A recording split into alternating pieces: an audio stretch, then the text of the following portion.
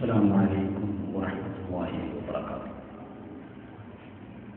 الحمد لله والصلاة والسلام على رسول الله وعلى آله وصحبه الفائزين برضا الله، أما بعد. أعوذ بالله من الشيطان الرجيم. بسم الله الرحمن الرحيم. وما أرسلنا من قبلك من رسول إلا نوحي إليه أنه لا إله إلا أنا فاعبدون. അഭിനന്ദനായ അധ്യക്ഷൻ അബ്ദുൽ ലത്തീഫ് സാഹിബ് അവറുകളെ, ഉദ്ഘാടകൻ ഡോക്ടർ ശിർക് അലി സാഹിബ്, എനിക്ക് ശേഷം സംസാരിക്കാൻ വേണ്ടി ഇവിടെ എത്തിച്ചേർന്നതായ കേരള മുസ്ലിം മുജാഹിദീൻ സംസ്ഥാന സെക്രട്ടറി ആദരണീയനായ ഇബ്രാഹിം സലഫി, അതുപോലെ തന്നെ മായിക്കുട്ടി സുല്ലമി, സായിദ് സലാഹി തുടങ്ങിയ പണ്ഡിതന്മാരെ, നേതാക്കളെ, ഇസ്ലാഹി സഹോദര സഹോദരിമാർ, നവോത്ഥാനത്തിൻ്റെ ഒരു നൂറ്റാണ്ട് എന്ന മഹത്തായ പ്രമേയം ഉയർത്തിപ്പിടിച്ചുകൊണ്ട് കേരള നദൂത്തുൽ മുജാഹിദീൻ അതിൻ്റെ 8ാം സംസ്ഥാന സമ്മേളനം കോഴിക്കോട് വെച്ച് അടുത്ത ഡിസംബർ 27, 28, 29, 30 തീയതികളിൽ നടത്താൻ വേണ്ടി തീരുമാനിച്ചിരിക്കുകയാണ്. ഇവിടുന്ന് അങ്ങോട്ട് നീണ്ട 10-11 മാസക്കാലം നമുക്ക് ഇതിൻ്റെ ഭാഗമായുള്ള ദഅ്വ പ്രവർത്തനങ്ങൾ അതിശക്തമായി നടത്തേണ്ടതുണ്ട്. അൽഹംദുലില്ലാഹ്, നിങ്ങൾ സംഘടിപ്പിച്ച ഈ പരിപാടിയിൽ അത്തരം വിഷയങ്ങൾക്ക് ഊന്നൽ നൽകിക്കൊണ്ടുള്ള കാര്യപരിപാടിയാണ് ഉണ്ടാക്കിയിട്ടുള്ളത് എന്നതിൽ വളരെ സന്തോഷവുമുണ്ട്. ആദർശം എന്ന വിഷയത്തെ സംബന്ധിച്ചാണ് എനിക്ക് ചർച്ച ചെയ്യുവാനുള്ളത്. അരനൂറ്റാണ്ടോ 3/4 നൂറ്റാണ്ടോ 1 നൂറ്റാണ്ടോ മുമ്പുള്ള കേരളത്തിലെ മാപ്പിളമാരുടെ ചരിത്രം എടുത്ത് അല്പമൊന്ന് പരിശോധിച്ചു നോക്കിയാൽ എന്തായിരുന്നു അവസ്ഥ? തികച്ചും ഒരു 2ാം ജാഹിലിയത്ത്. ആദർശമെന്തെന്നറിയാത്ത, ദീനെന്തെന്നറിയാത്ത, പ്രമാണങ്ങളെന്തെന്നറിയാത്ത, സുന്നത്തെന്തെന്നറിയാത്ത ഒരു ജനവിഭാഗം. അതായിരുന്നു നമ്മുടെ രാജ്യത്തെ മാപ്പിളമാരുടെ അവസ്ഥ. പ്രമാണങ്ങൾക്ക് പകരം പക്ഷിപ്പാട്ടുകളും കിളിപ്പാട്ടുകളും ആലകളും മൗലിദുകളും റാത്തീബുകളും പാടി സായുജ്യമടഞ്ഞിരുന്ന ജനവിഭാഗം. അതായിരുന്നു പുരോഹിത വർഗം അവർക്ക് പഠിപ്പിച്ചു കൊടുത്തത്. അമ്പിയാക്കളോടും ഔലിയാക്കളോടും ശുഹദാക്കളോടും മൺമറഞ്ഞുപോയ മഹത്തുക്കളോടും ഒക്കെ തന്നെ പ്രാർത്ഥിച്ച് സമാധാനം കണ്ടെത്തിയ ഒരു കൂട്ടം ആൾക്കാർ. ഇതായിരുന്നു കേരളത്തിലെ പഴയകാല അവസ്ഥ.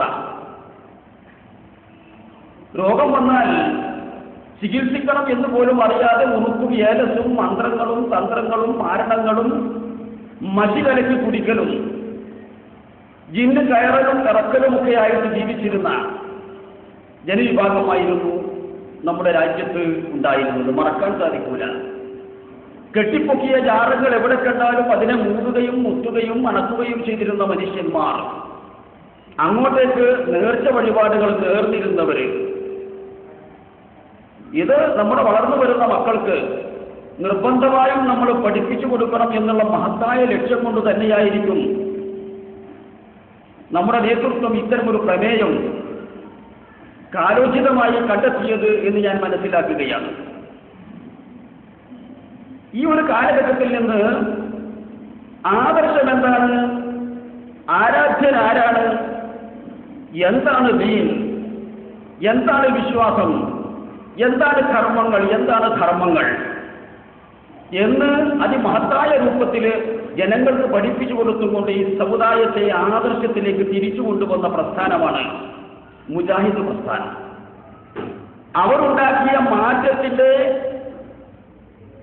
സുഖം അനുഭവിക്കാത്ത ഒരൊറ്റ മുസ്ലിം നാമധാരിയും നമ്മുടെ രാജ്യത്ത് കേരളത്തിൽ ഉണ്ടാവുകയില്ല. എല്ലാത്തരം നേട്ടങ്ങളും മറ്റുള്ളതിലേക്കൊന്നും ഞാൻ പോകുന്നില്ല. ആദർശപരമായ കാര്യങ്ങളിലേക്ക് മാത്രമാണ് ഞാൻ ഈ സന്ദർഭത്തിൽ സംസാരിക്കുന്നത്. എന്തായിരുന്നു സഹോദരങ്ങളെ അവർ ജനങ്ങളിലേക്ക് പ്രബോധനം ചെയ്ത ആദർശം? അത് ലാ ഇലാഹ ഇല്ലല്ലാഹയായിരുന്നു. ആ ലാ ഇലാഹ ഇല്ലല്ലാഹയിലേക്ക് ആരാധനക്കർഹനായിട്ട് ആരും തന്നെ ഇല്ല അല്ലാഹുവല്ലാതെ എന്ന മഹത്തായ സന്ദേശത്തിലേക്ക് ജനങ്ങളെ ക്ഷണിച്ചതിന്റെ ഫലമായിട്ട് ഒരുപാട് പണ്ഡിതന്മാർക്കും നേതാക്കന്മാർക്കും പ്രവർത്തകന്മാർക്കും ഒരുപാട് പ്രയാസങ്ങള്, ബുദ്ധിമുട്ടുകള്, പീഡനങ്ങള്, മർദ്ദനങ്ങള്, പരിഹാസങ്ങള് ഏറ്റുവാങ്ങേണ്ടി വന്നിട്ടുണ്ട്.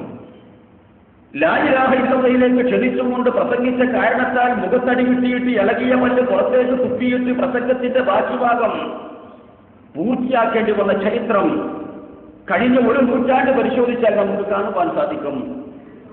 ലാ ഇലാഹ ഇല്ലല്ലാഹയിലേക്ക് ക്ഷണിച്ചു എന്നുള്ള കാരണത്താൽ തീകൊളുത്തിയ മാലപ്പടക്കം കൊണ്ടുവന്ന് കഴുത്തിൽ ചാർത്തിയിട്ട് അത് കഴുത്തിൽ നിന്ന് പൊട്ടി തീർന്നപ്പോഴത്തേക്ക് കഴുത്താകെ പൊള്ളിയിരുന്നു.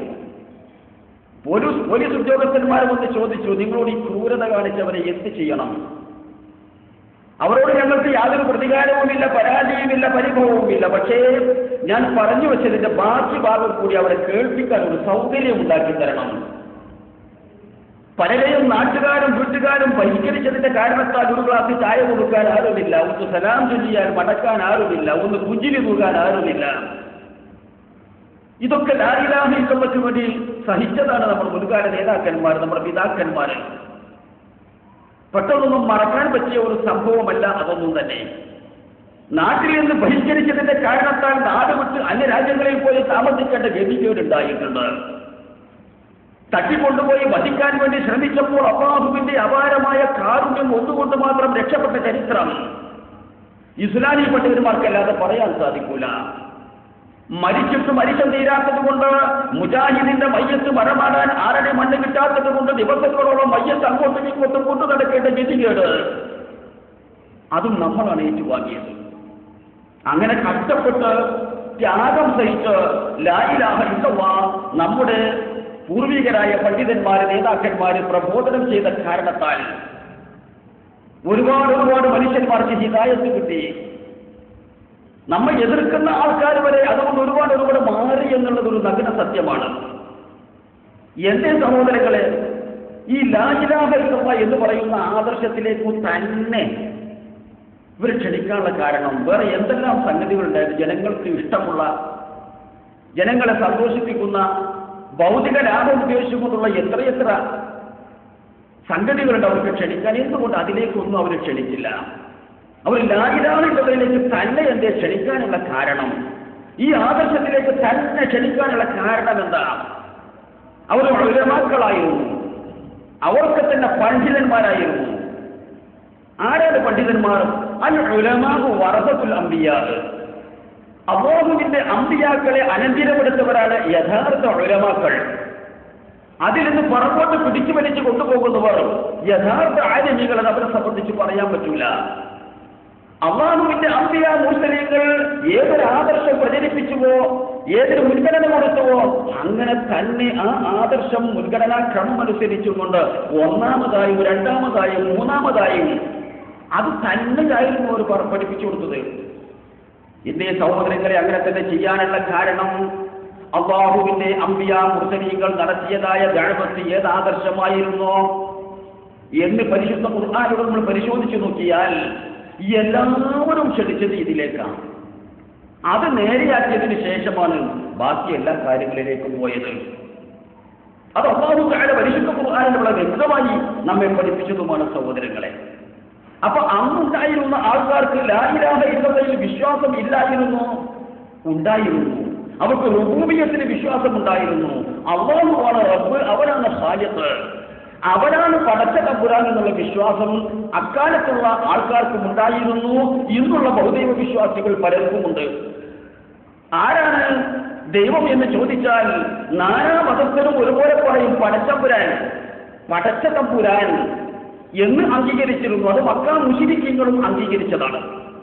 ആ മക്കാ മുശ്രിക്കീങ്ങളോട് പ്രവാചകനോട് ചോദിക്കാൻ വേണ്ടി പറഞ്ഞ ഓരോ ചോദ്യങ്ങളും ചോദിച്ചു തീരുമ്പോൾ അവർ കൊടുത്ത മറുപടി അന്ന് തന്നെയാണ് മുഹമ്മദേ, അള്ളാഹ് തന്നെയാണ് മുഹമ്മദ് എന്ന് പറഞ്ഞ ആൾക്കാർക്ക് തെറ്റുപറ്റി എന്ന് പരിശുദ്ധ ഖുർആൻ പറയുമ്പോൾ ആ തെറ്റെന്താണ് എന്ന് പഠിപ്പിച്ചു കൊടുക്കാൻ കേരളത്തിൽ ആളില്ലാത്ത അവസ്ഥയുണ്ടായിരുന്നു.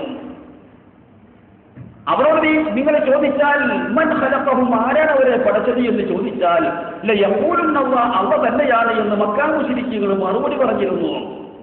അതാണ് ലാ ഇലാഹ ഇല്ലല്ലാഹുവിനുള്ള വിശ്വാസം, അതാണ് യഥാർത്ഥ ആദർശമെങ്കിൽ അവർക്ക് എങ്ങനെ തെറ്റുപറ്റി എന്ന് അള്ളാഹു എന്തിനാ ചോദിച്ചത്? തെറ്റപ്പോഴും സംഭവിച്ചിട്ടുണ്ട്. അല്ലാഹുവാണ് ഖാലിഖ് എന്ന് സമ്മതിക്കുമ്പോൾ തന്നെ ഈ ആൾക്കാർക്ക് തൗഹീദിൽ തെറ്റുപറ്റിയിട്ടുണ്ട്.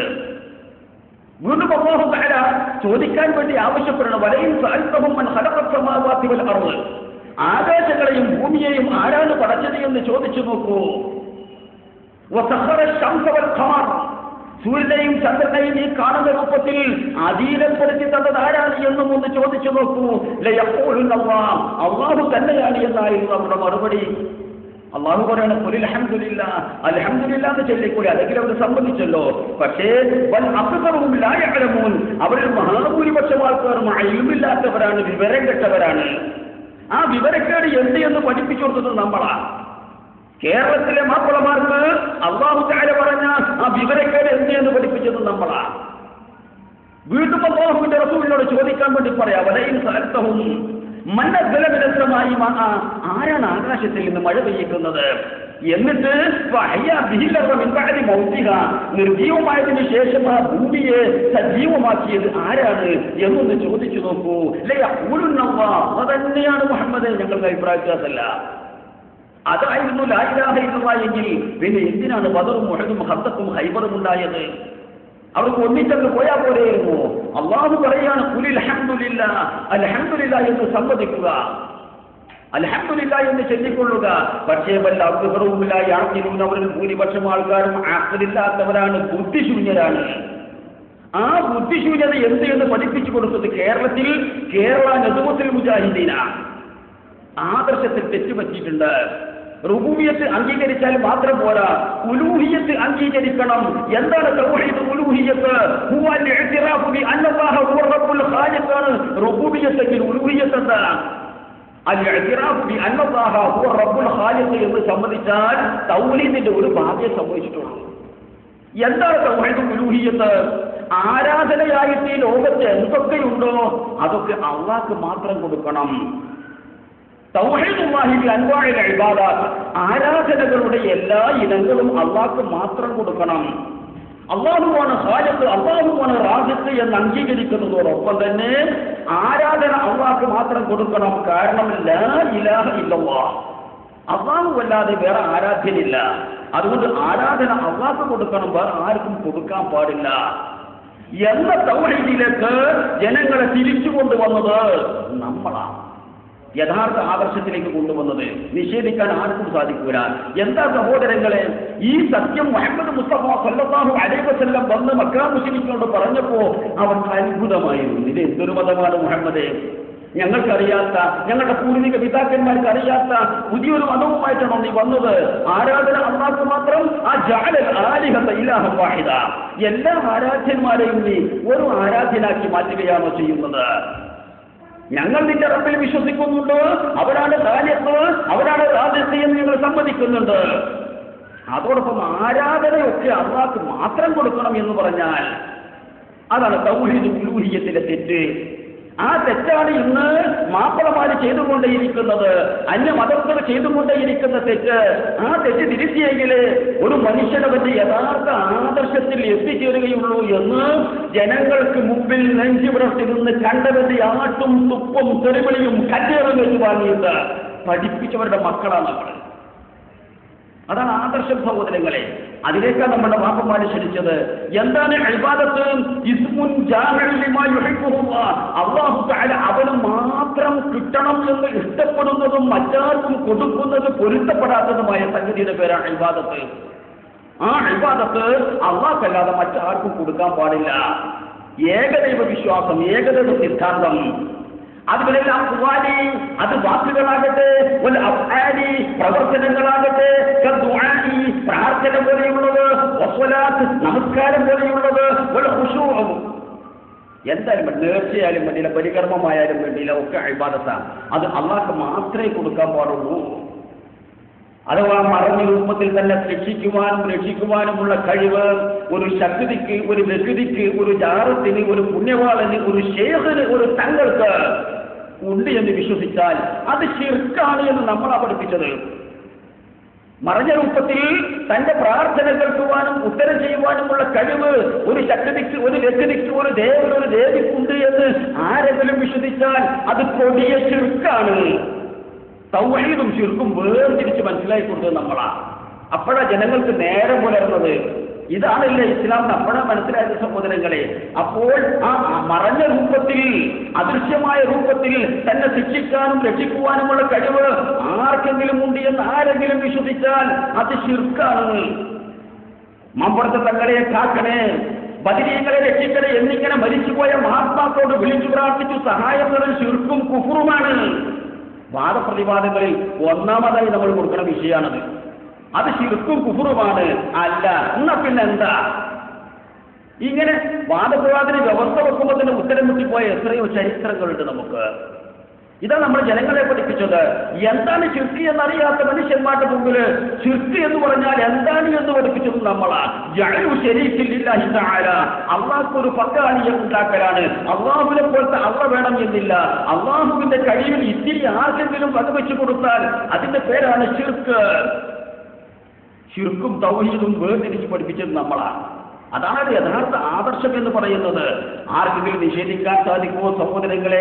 ശിർക്കിന്റെ ഗൗരവം അള്ളാഹു അല്ലാത്തവർക്ക് കൊടുക്കുന്നതായ നേർച്ച വഴിപാടുകൾ, അള്ളാഹു അല്ലാത്തവർക്ക് നൽകുന്നതായ പരികർമ്മങ്ങൾ, അള്ളാഹു അല്ലാത്തവർക്ക് തേടുന്നതായ തേട്ടങ്ങൾ, അതിന്റെയൊക്കെ അപകടം എത്ര വലുതാണ് എന്ന് മാലോകനെ പഠിപ്പിച്ചത് നമ്മളാ. എന്താണ് ശിർക്ക് എന്ന് പറഞ്ഞാൽ? ഇന്ന ശിർക്കന ഉൽമുൻ അദീം, തീർച്ചയായിട്ടും ലോകം കണ്ടതിൽ വെച്ച് ഏറ്റവും വലിയ അക്രമം, അധർമ്മം ശിർക്കാണ് എന്ന മഹത്തായ സത്യം നമ്മളെ പഠിപ്പിച്ചു കൊടുത്തത്. എല്ലാം പഠിച്ചത് അള്ളാഹുവാണ് എന്നിരിക്കെ അള്ളാഹുവിന്റെ വായു ശ്വസിച്ച്, അള്ളാഹുവിന്റെ മണ്ണിൽ വസിച്ച്, അള്ളാഹുവിന്റെ വെള്ളം കുടിച്ച്, അള്ളാഹുവിന്റെ സകലമായ ആനുകൂല്യങ്ങളും ഏറ്റുവാങ്ങി, അനുഗ്രഹങ്ങൾ ഏറ്റുവാങ്ങിയിട്ട് അള്ളാഹുവിന്റെ കഴിവുകള്, അള്ളാഹുവിന്റെ പടപ്പുകൾക്ക് വകവെച്ചു കൊടുക്കലാണ് ഏറ്റവും വലിയ അധർമ്മം, അക്രമം. ഇത് നമ്മളാ പറഞ്ഞു കൊടുത്തത്. അതുകൊണ്ട് അള്ളാഹുവിന്റെ കഴിവുകള് അത് എത്ര വലുതാകട്ടെ ചെറുതാകട്ടെ അതൊന്നും തന്നെ അള്ളാഹു അല്ലാത്തവർക്ക് വകവെച്ചു കൊടുക്കാൻ പാടില്ല. ഇത് പഠിപ്പിച്ചത് നമ്മളാ. അങ്ങനെ ശിർക്ക് ചെയ്താൽ എന്താണ് അപകടം? അത് അള്ളാഹു പൊറുക്കാത്ത പാപമാണ് എന്നും ജനങ്ങളെ പഠിപ്പിച്ചത് നമ്മുടെ പൂർവികന്മാരായ പണ്ഡിതന്മാരും നേതാക്കന്മാരും ആ കേരളത്തില് നിഷേധിക്കാൻ ആർക്കെങ്കിലും സാധിക്കുമോ? അള്ളാഹുവിൽ പങ്കു ചേർക്കുന്നത് അള്ളാഹു തആല ഒരിക്കലും തന്നെ പുറത്തു തരികയില്ല. എന്നാൽ അതല്ലാത്ത എന്തു തെറ്റുകള്, എന്ത് കുറ്റങ്ങള് ആര് ചെയ്താലും അള്ളാഹു ഉദ്ദേശിച്ചാൽ ഉദ്ദേശിച്ചവർക്ക് പുറത്തു കൊടുക്കും. ശിർക്ക് പൊറുക്കൂല. ഈ പൊറുക്കാത്ത പാപം ചെയ്താൽ എന്താണ് അപകടം? ഇന്നഹു മയ്യുശ്രിക് ബില്ലാഹ്, തീർച്ചയായിട്ടും വല്ലവനും അല്ലാഹുവിൽ പങ്കു ചേർത്താൽ ഫഖദ് ഹറമ അല്ലാഹു അലൈഹിൽ ജന്ന, സ്വർഗ്ഗ പൂങ്കാവനം അവന് ഹറാമാണ്, അവന്റെ മടക്കസ്ഥാനം നരകമാണ് എന്നുള്ള അല്ലാഹുവിന്റെ വചനം പഠിപ്പിച്ചു നമ്മളാ. അഥവാ ആദർശത്തിലേക്ക് ജനങ്ങളെ തിരിച്ചു കൊണ്ടുവന്ന് നമ്മളാ. എന്തിനാണ് നമ്മളെ സൃഷ്ടിച്ച ലക്ഷ്യം പഠിപ്പിച്ചത് നമ്മൾ. മനുഷ്യവർഗത്തെ ആവട്ടെ ജിന്നുവർഗത്തെ ആവട്ടെ അല്ലാഹു തആല പടച്ചത് എന്തിനാണെന്ന് നിങ്ങൾക്ക് അറിയുമോ? അല്ലാഹുവിനെ ഇബാദത്ത് ചെയ്യാനാ. ആ ഇബാദത്ത് വേറെ ആർക്കെങ്കിലും കൊടുക്കാനല്ല. ആരാണ് അല്ലാഹുവിനെ മാത്രം ആരാധിക്കുന്നത്, ആരാണ് ആരാധനയിൽ പങ്കു ചേർക്കുന്നത് എന്ന തിരിച്ചറിവിന് വേണ്ടിയിട്ടാണ്.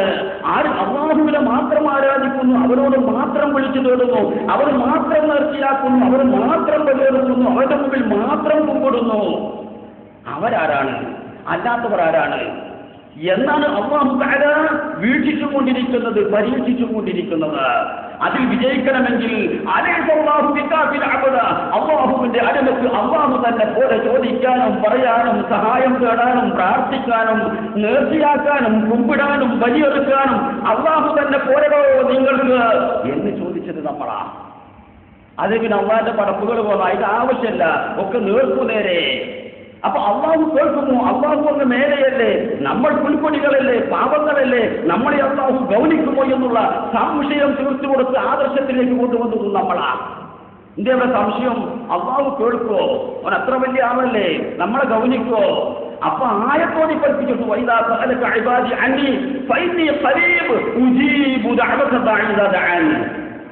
എന്റെ അടിയാറുകൾ നബിയെ എന്നെ കുറിച്ച് താങ്കളോട് ചോദിച്ചാൽ ഞാൻ സമീപസ്ഥനാണ് എന്ന് പറഞ്ഞു കൊടുക്കുക. അവർ വിളിച്ചു തേടുന്നത് എന്നോടാണെങ്കിൽ അവർക്ക് ഉത്തരം കൊടുക്കാൻ വേണ്ടി ഞാൻ വളരെ അടുത്താണ് എന്ന് പറഞ്ഞു കൊടുക്കും നബിയെ. അപ്പൊ അള്ളാഹുവിന്റെ ഇടയിൽ ഒരു മധ്യവർത്തിയുടെ ആവശ്യമില്ല. അങ്ങനെ ഇടതേക്കത്തെ ജനങ്ങളിൽ നിന്ന് ഉന്മൂലനം ചെയ്യാൻ വേണ്ടി ശ്രമിച്ചതും ഒരു പരിധിവരെ ഫലം കണ്ടെത്തി കാണിച്ചു കൊടുത്തതും നമ്മളാണ്. ഇതൊക്കെ മുജാഹിദ് പ്രസ്ഥാനം ഇത്രയും കാലം പ്രബോധനം ചെയ്ത മഹത്തായ ആദർശം. ആ ആദർശത്തിൽ തന്നെ മരിക്കുന്നത് വരെ, ഖിയാമത്ത് നാൾ വരെ ഈ സംഘം പ്രവർത്തിച്ചുകൊണ്ടേ ഇരിക്കണം.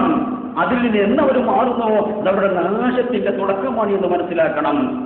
ആ പണ്ഡിതന്മാരാരാ സഹോദരങ്ങളെ? പണ്ഡിതന്മാരെന്ന് പറഞ്ഞാൽ അള്ളാഹുവിന്റെ അംബിയ മുർസലീങ്ങളുടെ അനന്തരക്കാരാണ്. അവർ ഏതൊരാദർശമാണോ ജനങ്ങളിൽ എത്തിച്ചത് ആ ആദർശം തന്നെ എത്തിക്കുന്നവരാണ് പണ്ഡിതൻ. ഏതിനാണ് മുൻഗണനാക്രമം കൊടുത്തത് ആ മുൻഗണനാക്രമത്തിൽ തന്നെ ദഅവത്ത് നടത്തുന്നവരാരാണോ അവരാണ് ആലിമീങ്ങൾ എന്ന് പറയുന്നത്. എന്റെ സഹോദരങ്ങളെ, കാരണം അള്ളാഹുവിന്റെ അംബിയാക്കൾ ആദ്യമായി ദഅവത്ത് നടത്തിയത് എന്താണ്? തൗഹീദാകുന്ന ആദർശത്തിലേക്കാണ് ലോകത്ത് വന്ന എല്ലാ നബിമാരും ജനങ്ങളെ ആദ്യം ക്ഷണിച്ചത് തൗഹീദിലേക്കാണ് എന്നാ പറയുന്നത്. അതുകൊണ്ടാണ് അല്ലാഹു തആല പരിശുദ്ധ ഖുർആനിൽ പറയുന്നത്, നബിയെ താങ്കൾക്ക് മുമ്പ് ഒരു നബിയെയും അയച്ചിട്ടില്ല, ഇല്ലാ നൂഹി ഇലൈഹി, ആ പ്രവാചകനിലേക്ക് നാം വഹി നൽകിയിട്ടല്ലാതെ, അന്നഹു ലാ ഇലാഹ ഇല്ലാ അന, ആരാധനയ്ക്ക് അർഹനായിട്ട് ഞാനല്ലാതെ മറ്റാരുമില്ല, അതുകൊണ്ട് ഫഅ്ബുദൂൻ, എന്നെ മാത്രം നിങ്ങൾ ആരാധിക്കുക. ഇത് തന്നെയാണ് നമ്മുടെ പണ്ഡിതന്മാര് ജനങ്ങൾക്ക് പഠിപ്പിച്ചു കൊടുത്തുകൊണ്ടിരുന്നത്. അതിന്റെ പേരിൽ തന്നെയാണ് പ്രയാസങ്ങളും ബുദ്ധിമുട്ടുകളും കഷ്ടപ്പാടുകളും മാനക്കേടുകളും ഏറ്റുവാങ്ങേണ്ടി വന്നിട്ടുള്ളതും. അല്ലാഹു തആല പറയാ, വലഖദ് ബഅത്നാ ഫീ കുല്ലി ഉമ്മത്തിൻ റസൂലാ, എല്ലാ ഉമ്മത്തിലേക്കും അല്ലാഹു തആല റസൂലിനെ അയച്ചിട്ടുണ്ട്. എന്താണ് അവരൊക്കെ പറഞ്ഞത്? അനിഅ്ബുദുല്ലാഹ വജ്തനിബുത് താഗൂത്ത്, അല്ലാഹു മാത്രം ഇബാദത്ത് ചെയ്യുക, താഗൂത്തിനെ വെടിയുക. എന്താണ് താഗൂത്ത്? മാ അബദ മിൻ ദൂനില്ലാ, അല്ലാഹു പുറമെ ആരെയൊക്കെ ആരാധിക്കുന്നുണ്ടോ, ആരാധിക്കപ്പെടുന്നുണ്ടോ അതൊക്കെ താഗൂത്തുകളാണ്. ആദർശത്തിന്റെ ശക്തിയാണ്. എത്ര സ്ഥലത്താ ഖുർആനിൽ നമ്മെ പഠിപ്പിക്കുന്നത് സഹോദരങ്ങളെ? മുഹമ്മദ് മുസ്തഫ സല്ലല്ലാഹു അലൈഹി വസല്ലം പഠിപ്പിച്ചത് അഫ്ളു മാ ഖുൽതു അന വല്ലദീന മിൻ ഖബ്ലി ഖൗലു ലാ ഇലാഹ ഇല്ലല്ലാഹ്, ഞാൻ സംസാരിച്ച വചനങ്ങളിൽ ഏറ്റവും ഉത്തമമായ വചനം ഞാൻ മാത്രമല്ല, എനിക്ക് മുമ്പ് അംബിയാ മുർസലീങ്ങൾ പറഞ്ഞ സംസാരിച്ച വിഷയങ്ങളിൽ ഏറ്റവും അഫ്ളലായ സംഗതി ഖൗലു ലാ ഇലാഹ ഇല്ലല്ലാഹ്, ലാ ഇലാഹ ഇല്ലല്ലാഹയാണ് എന്നാ പറഞ്ഞത്. മുഹമ്മദ് മുസ്തഫ സല്ലല്ലാഹു അലൈഹി വസല്ലം അദ്ദേഹത്തിന്റെ ദൂതനെ യമനിലേക്ക് പറഞ്ഞേക്കാൻ വേണ്ടി വിളിച്ചു വരുത്തി മുആദ് എന്നവരോട് പറഞ്ഞു, മുആദ് എന്നവരെ, നിങ്ങൾ യമനിലേക്ക് ദഅവത്തിന് പോകണം, നബിയെ, എന്നാൽ ഒരു ഇങ്ങോട്ട് വരി. വന്നപ്പോ എന്താ റസൂലുള്ളാഹി സ്വല്ലല്ലാഹു അലൈഹി വസല്ലം മുആദൻ ഇലൽ യമൻ, മുആദ് എന്നവരെ യമനിലേക്ക് പറഞ്ഞയച്ച സന്ദർഭത്തിൽ ആലലഹു, അദ്ദേഹത്തോട് മുഹമ്മദ് മുസ്തഫ സല്ലല്ലാഹു അലൈഹി വസല്ലം പറഞ്ഞു, ഇന്നക തഖദിമു അലാ ഖൗമി അഹ്ലി കിതാബ്, ജൂതന്മാരും ക്രിസ്ത്യാനികളും തിങ്ങി താമസിക്കുന്ന ഒരു പ്രദേശത്തേക്കാണ് നിങ്ങൾ പോകുന്നത് എന്നുള്ള ബോധ്യം ആദ്യമായി നിങ്ങൾക്ക് വേണം. അവിടെ എത്തിക്കഴിഞ്ഞാൽ അവർ ചെയ്യുന്ന 100 കൂട്ടം തോന്നിവാസങ്ങൾ, വൃത്തികേടുകൾ നിങ്ങൾക്ക് കാണാൻ സാധിക്കും. അതിനെ സംബന്ധിച്ചല്ല നിങ്ങൾ ഒന്നാമതായി ദഅവത്ത് നടത്തേണ്ടത്. പിന്നെ ഏതാ റസൂലേ? ഫയകുൻ അവ്വലു മാ തദ്ഉഹും ഇലൈഹി ഇബാദത്തുല്ലാഹി വഹദ, ആദ്യമായി നിങ്ങൾ നടത്തേണ്ട ദഅവത്ത് ആരാധനക്കർഹൻ അല്ലാഹു മാത്രമേ ഉള്ളൂ. അവന്റെ കഴിവുകള്, അവന്റെ പടപ്പുകൾക്ക് വകവെച്ചു കൊടുക്കാൻ പാടില്ല. അതിന്റെ പേര് ശിർക്കാണ്. അവിടാണ് പ്രവാചകന്മാർ തുടങ്ങിയത്, റസൂലുള്ളാഹിന്റെ റസൂലായ മുആദ് അവർ തുടങ്ങിയ സഹോദരങ്ങളെ. ലോകത്ത് വന്ന എല്ലാ നബിമാരും കൊണ്ടുവന്ന മതം എല്ലാ നബിമാരും കൊണ്ടുവന്ന ദീൻ അല്ലാഹുക്ക് മാത്രം ആരാധന, അതിൽ പങ്കു ചേർക്കാൻ പാടില്ല. ഇതാണ് സഹോദരങ്ങളെ മുഹമ്മദ് മുസ്തഫ സല്ലല്ലാഹു അലൈഹി വസല്ലം പഠിപ്പിക്കാൻ എന്താ പറയുന്നത്? ഹഖ്ഖുല്ലാഹി അലൽ ഇബാദ്, ഹഖ്ഖുല്ലാഹി അലൽ ഇബാദ്, അല്ലാഹുവിന്റെ അടിമകളുടെ മേൽ അല്ലാഹുവിനുള്ള ബാധ്യത. നമ്മളൊക്കെ അല്ലാഹുവിന്റെ അടിമകളാണ്. നമുക്ക് അല്ലാഹുവിനുള്ള ബാധ്യത എന്താ സഹോദരങ്ങളെ? അൻ യഅ്ബുദൂഹു വലാ യുശ്രികൂ ബിഹി ഷൈഅ, അവനെ മാത്രം ആരാധിക്കുക, അവനിൽ പങ്കു ചേർക്കാതിരിക്കുക. പരിശുദ്ധ ഖുർആൻ പരിശോധിച്ചിട്ട് എല്ലാ നബിമാരും വന്നിട്ട് ആദ്യമായി ജനങ്ങളോട് എന്താണ് പറഞ്ഞത് എന്ന് നോക്കിയാൽ നമുക്ക് കാണുവാൻ സാധിക്കും. എല്ലാവരും പറഞ്ഞ ഒരു സംഗതിയാണ്. അത് വിശദീകരിക്കാൻ നമുക്ക് സമയമില്ലാത്തതുകൊണ്ട് ഞാൻ അതിലേക്ക് പോകുന്നില്ല എന്ന് മാത്രം. സഹോദരങ്ങളെ, ഇങ്ങനെ പരിശുദ്ധ ഖുർആൻ പരിശോധിച്ച് നോക്കിയാൽ നമുക്ക് കാണാൻ കഴിയുന്ന മഹത്തായ സത്യമുണ്ട്. അത് ആദ് സമൂഹത്തിലേക്ക് ഹൂദ് നബി വന്നപ്പോഴും, നൂഹ് നബി എടുത്താലും, സ്വാലിഹ് നബി എടുത്താലും എല്ലാ നബിമാരും ആ സംഗതിയാണ് പറഞ്ഞത്. ആദർശത്തിന്റെ പ്രാധാന്യം അതിനങ്ങനെ തെറ്റിപ്പോയാൽ പിന്നെ നമ്മുടെ വേഷഭൂഷാദികളോടൊന്നും ഒരു കാര്യമില്ല. ഈ ആദർശം പോയാൽ നമ്മുടെ കാറ്റുപോയി. ആ ആദർശത്തിലേക്കുള്ള ഒരു പിന്നോട്ടുള്ള ഒരു പിടിച്ചു വലി ഈ അടുത്ത കാലത്തായിട്ട് ചില ഭാഗങ്ങളിൽ നിന്ന് നമുക്ക് കാണുവാൻ സാധിച്ചു. അതിനെ സംബന്ധിച്ച് ഒന്നും പറയണ്ട, എന്തെങ്കിലും ആയിക്കോട്ടെ എന്ത് വെക്കാൻ കഴിയുന്ന ആൾക്കാരുണ്ട്. നമുക്കതിന് സാധിക്കൂലല്ലോ. പൊരുത്തപ്പെടുമോ നമ്മുടെ മുൻഗാമികള്, കഴിഞ്ഞുപോയ പണ്ഡിതന്മാര്, നമ്മുടെ മാതാപിതാക്കള്? നമുക്ക് പൊരുത്തപ്പെട്ടു. എന്താണ് നീ മുണ്ടാതിരുന്നത്? ഇത്രയും കഷ്ടപ്പെട്ട് ത്യാഗം സഹിച്ച് ഞങ്ങൾ കെട്ടിപ്പടുത്ത ആദർശം നിങ്ങളുടെ കരകളിൽ വെച്ചുകൊണ്ട് ഞങ്ങൾ മരിച്ചുപോയതിന് ശേഷം എന്തുകൊണ്ട് നിങ്ങൾ മൗനം അവലംബിച്ചു എന്ന് ചോദിച്ചാൽ എന്ത് സമാധാനം പറയും സഹോദരങ്ങളെ? അപ്പൊ ഈ ആദർശമാണ് മുജാഹിദ് പ്രസ്ഥാനം, സലഫികള് വെച്ചു പുലർത്തുന്ന മഹത്തായ ആദർശം സഹോദരങ്ങളെ. ഇന്നിപ്പോ പ്രാർത്ഥനയുടെ വിഷയം എടുത്തു നോക്കിയാൽ ആ പ്രാർത്ഥന അള്ളാഹ്ക്ക് മാത്രമേ കൊടുക്കുവാൻ പാടുള്ളൂ. മുഹമ്മദ് മുസ്തഫ സല്ലല്ലാഹു അലൈഹി വസല്ലം പഠിപ്പിച്ചു. ആ ദുആഉ ഹുവൽ ഇബാദ, പ്രാർത്ഥന അത് തന്നെയാണ് കേട്ടോ ആരാധന. അതുകൊണ്ട് പ്രാർത്ഥനയാകുന്ന ആരാധന അള്ളാഹ്ക്കല്ലാതെ കൊടുക്കാൻ പാടില്ല.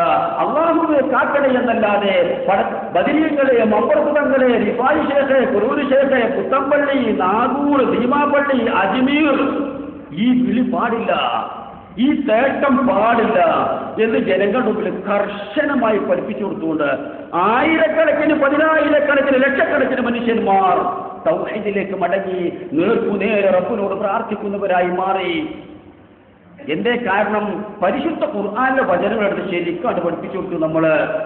എന്തേ സഹോദരങ്ങളെ? ഇന്നല്ലദീന തദഊന മിൻ ദൂനില്ലാഹി, അല്ലാഹുവിന് പുറമെ നിങ്ങൾ വിളിച്ചു തേടുന്നവര് ഇബാദുൻ അംസാലുക്കും, നിങ്ങളെ പോലെയുള്ള അടിമകൾ തന്നെയാണ്. അവർക്ക് കൊമ്പൊന്നുമില്ല. അല്ലാഹ് പറയാ നിങ്ങൾക്കുള്ള അടിമകളാണ്. എന്നിട്ടോ സംശയം ഉണ്ടെങ്കിലോ ഫദ്ഉഹും, നിങ്ങളൊന്ന് വിളിച്ചു തേടി നോക്കുക.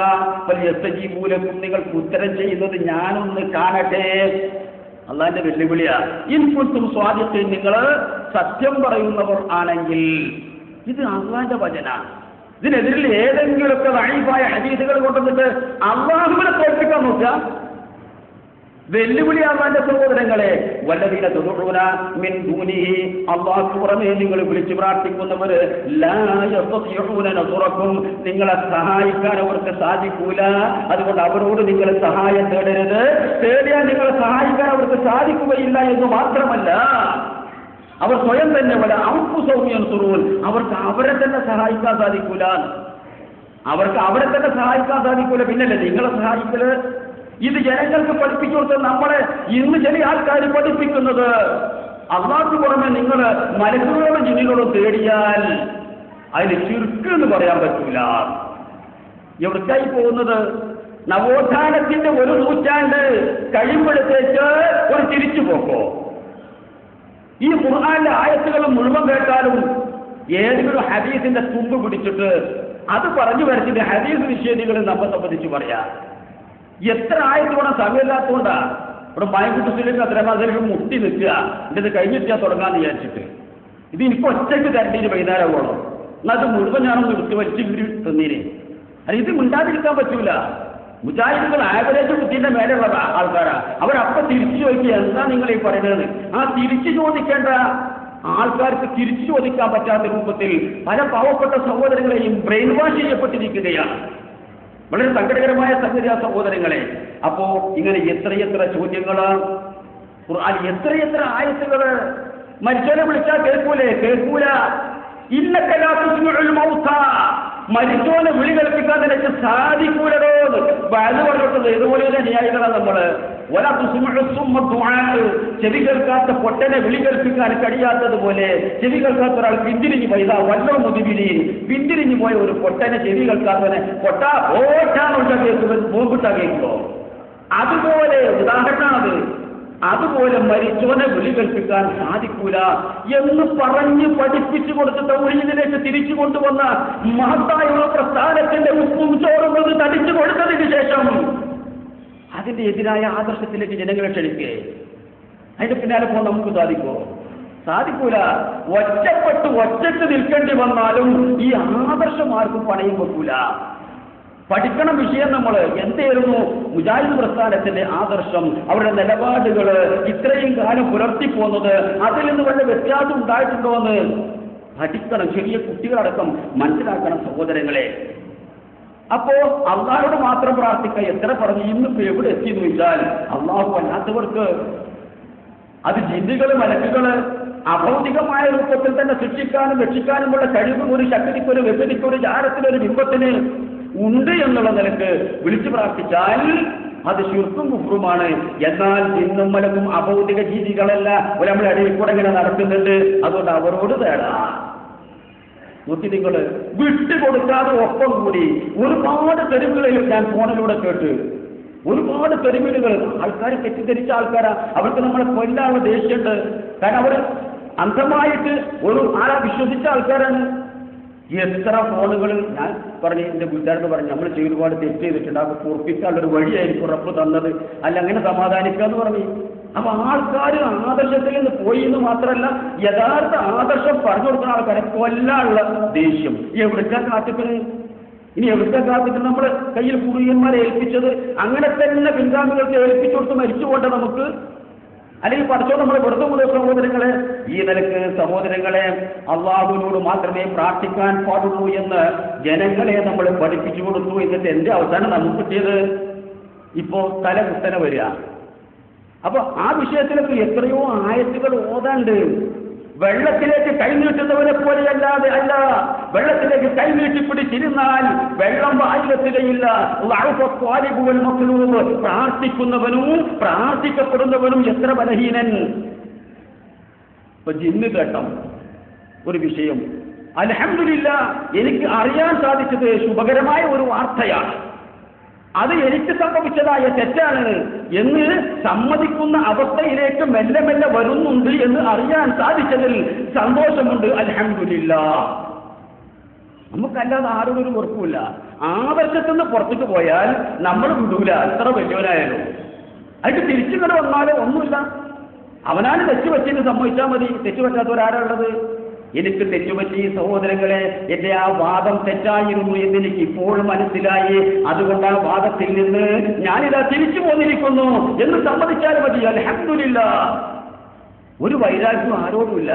ഈ ആദർശത്തിന്റെ ഉപ്പും ചോറും ഒന്ന് തടിച്ചു കൊടുത്ത് ആര്യമായതിനു ശേഷം ഇതിനെ നെഞ്ചത്ത് കത്തിക്കൊണ്ട് കുത്തിക്കീറാൻ ആരും നമ്മൾ സമ്മതിക്കൂല. വേറെ ഒന്നും നമുക്ക് പറയാനല്ല. ഒരു വെറുപ്പും ആരോടും ഇല്ലതാണ് സഹോദരങ്ങളെ. അതുപോലെ തന്നെ മുജാഹിദ് പ്രസ്ഥാനം വളരെ മുമ്പ് തന്നെ അത് ഉണ്ടായ അന്ന് തന്നെ നമ്മൾ ബോധവൽക്കരണം നടത്തിയത്, പ്രസംഗങ്ങൾ നടത്തിയത് ചൂഷകർക്കെതിരെയാണ്, പൗരോഹിത്യത്തിനെതിരെയാ സഹോദരങ്ങളെ. ഇന്ന് എല്ലാ മതങ്ങളും കറാമത്ത് കച്ചവടക്കാരുടെ കയ്യിൽ അകപ്പെട്ടതുപോയ പരിശുദ്ധ ദീനുൽ ഇസ്ലാമും കള്ളക്കറാമത്ത് കച്ചവടക്കാരുടെ കൈകളിൽ അമർന്നിരിക്കുകയാണ്. എന്താ അവർ പറയുന്നു? അവിടെ ചെന്നാൽ മറഞ്ഞ കാര്യം അറിയാം, അദൃശ്യമായ കാര്യങ്ങൾ അറിയാൻ സാധിക്കും. ഇങ്ങനെ പറഞ്ഞു പഠിപ്പിച്ച് പാമരന്മാരായ മനുഷ്യന്മാരെ ഇത്തരം സിദ്ധന്മാരുടെയും ജ്യോത്സ്യന്മാരുടെയും തങ്കന്മാരുടെയും ദീവന്മാരുടെയും സന്നിധിയിലേക്ക് കൊണ്ടുപോവുക. എന്നിട്ട് അവര് പറയുന്ന പ്രവചനങ്ങൾ അങ്ങനെ തന്നെ വിശ്വസിക്കുക. ഇത് കൊടിയ ശിർക്കാണ്. ഇതാ നമ്മുടെ ആദർശം. അള്ളാഹ്ക്കല്ലാതെ മറഞ്ഞ കാര്യം അറിയൂല. എന്റെ കാലുകൾ കൊണ്ട് ഞാൻ നടന്നെങ്കിൽ കയറി വന്നതാണ്, എന്റെ കാലുകൾ കൊണ്ട് ഞാൻ നടന്നിറങ്ങി പോകുമോ എന്ന് നിങ്ങൾ ചോദിച്ചാൽ എനിക്ക് പറയാൻ സാധിക്കൂല. ഞാൻ എത്ര അശക്തന. ഇവരുടെ അങ്ങോട്ട് 4 സ്റ്റെപ്പ് ഇറങ്ങാൻ സാധിക്കുമെന്ന് പറയാൻ എനിക്ക് ധൈര്യമല്ല. എന്റെ കുപ്പായത്തിന്റെ ബട്ടൺ എന്റെ വിരൽ തുമ്പുകൾ കൊണ്ട് ഞാനിട്ടതാ. ഇത് നിങ്ങൾ അഴിച്ചു മാറ്റുമെന്ന് എന്നോട് ചോദിച്ചാൽ എനിക്ക് സംശയമാണ്. ഇൻഷാ അല്ലാഹ് ഞാൻ എത്ര നിസ്സാരനാണ്. ഭാവി അറിയും ഇത്തരം ആൾക്കാർക്ക്. ആ കരീന് കൊണ്ടേക്ക് പറഞ്ഞു കൊടുക്കും. ഒരു കരീനും കിട്ടീന് എല്ലാവർക്കും ഒരു കരിയിലുണ്ട്.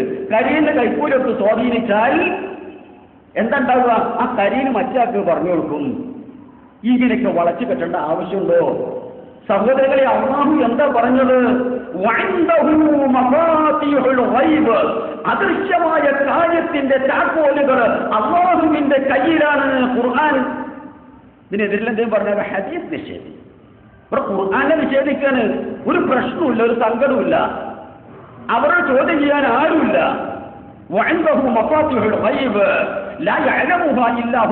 അവനല്ലാതെ വേറെ ആരും അത് അറിയൂല. പരിശുദ്ധ ഖുർആൻ വേറെ ആരും അറിയില്ല, തീർത്തു പറയാ സഹോദരങ്ങളെ. എന്നാലോ അല്ലാഹു ആരാണ്?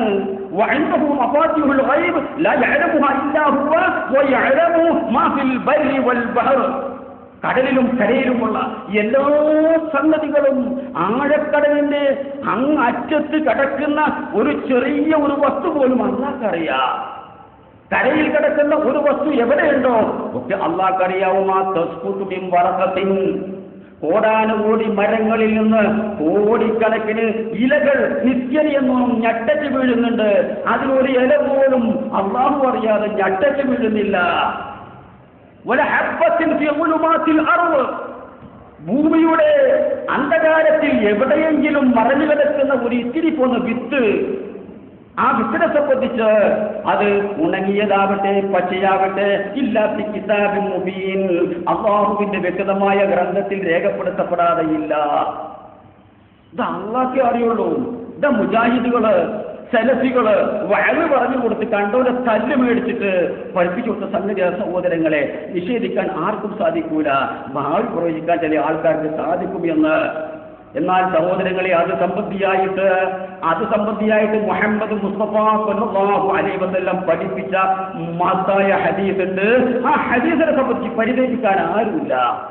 എന്റെ റസൂൽ പറഞ്ഞത്, മൻ അതാ അറാഫൻ, ആരെങ്കിലും ഒരു അറാഫിന്റെ അടുത്ത് ചെന്നാൽ, ജ്യോത്സ്യൻ, കണക്ക് നോക്കി പറയുന്ന ആള്, ദിവ്യൻ, അവന്റെ അടുത്തേക്ക് ആരെങ്കിലും പോയി എന്നിരിക്കട്ടെ, എന്നിട്ടോ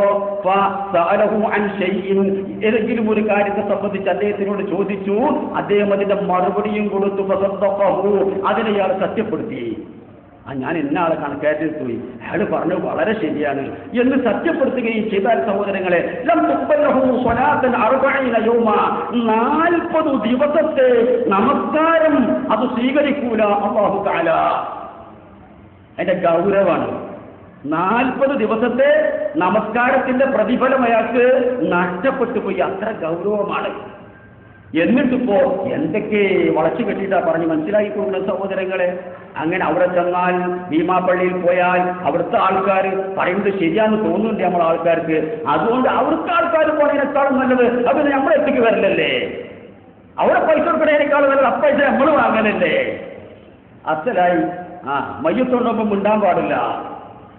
ആൾക്കാരൊക്കെ വർത്താനം പറയാനുള്ള പിന്നെ അതിനേക്കാൾ നല്ലൊരു 1000 ശൈലല്ലേ. എല്ലാവരും കൂടിയാണ്. നോക്കി നിങ്ങൾ എന്താ ഈ പറയുന്നത്? ഖുർആന്റെ എതിരല്ലേ സഹോദരങ്ങളെ? ഒരാൾക്കും ഗൈബറിയില്ല എന്ന് അല്ലാഹു തആല പറഞ്ഞതിന് ശേഷം അവൻ നമ്മെ പഠിപ്പിക്കുകയാണ് സഹോദരങ്ങളെ. ഖുല്ലാ അംലികു ലിനഫ്സി നഫ്അൻ വലാ ദർറാ. ഒരു നബിയെ താങ്കൾ പറഞ്ഞു കൊടുത്തു ഖുർആൻ, ലാ അംലികു ലിനഫ്സി, എന്റെ നഫ്സിനെ ഞാൻ ഉടമപ്പെടുത്തിയിട്ടില്ല, ഉപകാരമാകട്ടെ ഉപദ്രവമാകട്ടെ, ഇല്ലാ മാഷാ അല്ലാഹ്. അള്ള ഉദ്ദേശിച്ചു എനിക്കെന്തായാലും മറഞ്ഞ കാര്യം അറിയുമായിരുന്നുവെങ്കിൽ ഞാൻ ധാരാളം നന്മയെ വർദ്ധിപ്പിക്കുമായിരുന്നു. ഒരു തിന്മയും ഒരു ബുദ്ധിമുട്ടും ഒരു പ്രയാസവും എന്നെ ബാധിക്കുകയും ചെയ്യുമായിരുന്നില്ല. എനിക്കറിയാത്തത് കൊണ്ടല്ലേ സഹോദരങ്ങളെ എനിക്ക് ഒരുപാട് പ്രയാസം ഏറ്റുവാങ്ങേണ്ടി വന്നത്. മുഹമ്മദ് മുസ്തഫ സല്ലല്ലാഹു അലൈഹി വസല്ലം മക്ക മണ്ണിൽ നിന്ന് ഗതികെട്ട് പീഡനങ്ങളും മർദ്ദനങ്ങളും പരിഹാസങ്ങളും ഏറ്റുവാങ്ങി അവസാനം ഒരു രക്ഷ കിട്ടുമെന്നുള്ള പ്രതീക്ഷയിലാണ് ത്വായിഫിലേക്ക് പലായനം ചെയ്യുന്നത്. അവിടെ ചെന്നാൽ എന്റെ കുടുംബക്കാരുണ്ട്, അവരെന്നെ രക്ഷിക്കും, അവരെന്നെ സഹായിക്കും എന്നുള്ള ആത്മവിശ്വാസത്തോടു കൂടി അദ്ദേഹം പോയത്. ചെന്നപ്പോ എന്താ കിട്ടിയത്? തമ്മാടിപ്പിള്ളേര് വട്ടമിട്ടും കൊണ്ട് പേപ്പട്ടി എറിയുന്നത് പോലെ റസൂലുള്ളാഹിനെ എറിഞ്ഞാട്ടി. റസൂലിനെ കൈപ്പറിയെങ്കിൽ അങ്ങോട്ട് പോകുമോ? ഒമാ മസ്തനിയത്തു, ഈ ബുദ്ധിമുട്ട് സഹിക്കേണ്ടി വരുമോ? അപ്പോ റസൂലിന് വരെ ആ മറഞ്ഞ കാര്യം അറിഞ്ഞിട്ടില്ല. അപ്പൊ അറിഞ്ഞിട്ടുണ്ടല്ലോ, അതിനൊക്കെ നമ്മുടെ മറുപടി ഉണ്ട്. എനിക്ക് മറുപടിയുണ്ട്. സഹോദരങ്ങളെ, ഹംസത്ത് എന്നവരാരായിരുന്നു? റസൂലിനെ സംബന്ധിച്ച് ഏറ്റവും പിരിശപ്പെട്ട ആളായിരുന്നു ഹംസ റളിയല്ലാഹു അൻഹു. അദ്ദേഹം ആ രണാങ്കണത്തിലേക്ക് ചെന്നപ്പോൾ അദ്ദേഹത്തെ വകവരുത്താൻ വേണ്ടി കൊട്ടേഷൻ എടുത്ത വഹ്ശി പതിയിരിക്കുകയാണ്. റസൂലുള്ളാഹിന്നോ ഇല്ല, അദ്ദേഹത്തെ വഹ്ശി എപ്പോ കൊല്ലുന്നു അപ്പൊ ചങ്ക് കുത്തിക്കീറി കരൾ പറിച്ചെടുത്ത് കടിച്ചു തുപ്പാൻ കാത്തിരിക്കുന്ന ഹിന്ദ അവിടെ ഉണ്ടായിരുന്നു. റസൂൽ അറിഞ്ഞോ? ഇല്ലല്ലോ. അറിയുമായിരുന്നെങ്കിൽ സഹോദരങ്ങളെ, ആ യുദ്ധത്തിന് ഹംസത്ത് എന്നവരെ കൊണ്ടുപോകുമായിരുന്നോ? കൊണ്ടുപോയാൽ തന്നെ വഹ്ശിനെ ശരിയാക്കാൻ കുറച്ച് ആൾക്കാർ ആദ്യം വെക്കൂലേ? എന്താ ഈ പറയുന്നത്? ചിന്തിക്കേണ്ട സംഗതിയല്ലേ? ഇതൊക്കെ ഇങ്ങനെ പറഞ്ഞ് സഹോദരങ്ങളെ, ജനങ്ങളെ തെറ്റിദ്ധരിപ്പിക്കുക. ആയിഷ ബീബിയുടെ സംഭവം ഇത്രമാത്രം റസൂലുള്ളാഹിക്ക് വേദന ഉണ്ടാക്കിയ ഒരു സംഭവം വേറെ ഏതാണുള്ളത്? ഈ യാത്ര കഴിഞ്ഞ് തിരിച്ചു പോരുമ്പോൾ വഴിയിലൊന്ന് ഒട്ടകത്തെ മുട്ടുകുത്തിച്ചപ്പോൾ ആയിഷ ബീബിക്ക് മലമൂത്ര വിസർജനത്തിന് ആവശ്യമുണ്ടാവുകയാണ്. അത് കഴിഞ്ഞ് വന്നപ്പോൾ തന്റെ ആഭരണം കാണാനില്ല. പെണ്ണുങ്ങളല്ലേ, ആഭരണം പോയാൽ പിന്നെ വെറുതെ ഗുരുവല്ല. അങ്ങോട്ടേക്ക് തന്നെ പോയി വന്നപ്പോഴത്തേക്ക് ഇവിടുത്തെ എല്ലാവരും പോയി കഴിഞ്ഞിട്ടുണ്ട്. ഇവിടെ ആരുമില്ല. മാല അവിടെ കിടക്കണമെന്ന് അതിർത്ത് കെട്ടി ബുദ്ധിയുള്ള പെണ്ണ, ചെറിയ കുട്ടിയാണെങ്കിലും ബുദ്ധിയുള്ള പെണ്ണ, ഞാൻ ഇവിടുന്ന് പോയാൽ പിന്നെ അവർക്ക് എന്നെ കിട്ടൂല, അതുകൊണ്ട് ഇവിടെ തന്നെ ഇരുന്നാൽ ഇങ്ങോട്ട് തിരിച്ചു വന്നോളും എന്ന് വിചാരിച്ച് മഹദി ആയിഷ റളിയല്ലാഹു അൻഹ അവിടെ തന്നെ ഇരുന്നും എല്ലാം അങ്ങ് ഉറങ്ങിപ്പോയി. കുറെ കഴിഞ്ഞപ്പോ അപ്പുറത്ത് നിർത്തിയിട്ട് നോക്കുമ്പോൾ ആയിഷ ബീവിനെ കാണാനില്ല. പിന്നെ ആയിഷ ബീവി ഒരു ഭാര്യക്കാരനും കൂടി ഇങ്ങനെ വരികയാണ്. പിന്നെ ജനങ്ങൾക്ക് പിന്നെ വല്ലതും പോണോ? പറഞ്ഞുണ്ടാക്കാൻ തുടങ്ങി ചിലര്. ആയിഷ തന്നെ കെടുകെടുത്ത ഭാര്യക്കാരിക്കാണ്. ഒപ്പം വന്നോനെ കണ്ടില്ലേ, ഒരു രണ്ടാളും മുൻകൂട്ടി പറഞ്ഞുറപ്പിച്ചതാണ്. റസൂലാണെങ്കിൽ വയസ്സനുമല്ലേ, അല്ലെങ്കിൽ പൈസ പിന്നാലെ എത്ര പോണം? വേറെ പെണ്ണുങ്ങളില്ല നാട്ടില്. സഹോദരങ്ങളെ, എന്തൊരു വലിയ പ്രശ്നമാണത്. ആയിഷ ബീവിയെ കൊണ്ടുപോയി അബൂബക്കർ സിദ്ദീഖിനെ ഏൽപ്പിച്ചു. കരഞ്ഞ് കരഞ്ഞ് കരഞ്ഞ് ആയിഷയുടെ കണ്ണ് കലങ്ങി. അബൂബക്കർ സിദ്ദീഖ് മനോവേദന കൊണ്ട് വെടിയാൻ തുടങ്ങി. റസൂലുള്ളാഹി പ്രയാസപ്പെട്ടു. ദിവസങ്ങളും ആഴ്ചകളും കഴിഞ്ഞതിന് ശേഷമല്ലേ അല്ലാഹു തആല ഖുർആനിൽ അറിയിച്ചു കൊടുത്തപ്പോഴാ സത്യം അറിയുന്നത്. ഇവരെ ജോലിന്റെ സിദ്ധനി ഒക്കെ അടുത്ത് പോയാൽ നമുക്ക് പറഞ്ഞ കാര്യം അറിയും. കാരണം മറ്റവന്റെ കരിയിൽ ഇപ്പം കൈക്കൂലി കൊടുത്താൽ ഇവിടുത്തെ രാജ്യത്ത് അവിടെ കൊണ്ടുപോയി കൊടുക്കും. അപ്പൊ നമുക്ക് വീട് കിട്ടും. അതിനെന്നാ പോലെ നമുക്ക് ഈ ഏർപ്പാടൊക്കെ വേണോ? ഇത്ര സുഖമുള്ള ഏർപ്പാടാ. ഇതൊക്കെ പറഞ്ഞിട്ട് നാളെ പരലോകത്ത് എന്ത് കിട്ടാനാണ് ആലോചിച്ചിട്ട് എനിക്കിതുവരെ പുസ്തകം കിട്ടിയിട്ടില്ല. ഈ പ്രധാന ബന്ധുക്കൾക്ക് ഈ സംഗതി പഠിപ്പിച്ചു കൊടുത്തിട്ട് ഈ മനുഷ്യന്മാർക്ക് എന്ത് കിട്ടാനാ പരലോകത്ത്? ദുനിയാവിൽ പിന്നെ അവിടെ കൊണ്ടുകൊടുക്കുന്ന പൈസ കിട്ടുകൊണ്ടൊന്നും നമുക്ക് കിട്ടും. ഏതായാലും അവിടെ കൊണ്ടുകൊടുക്കുക.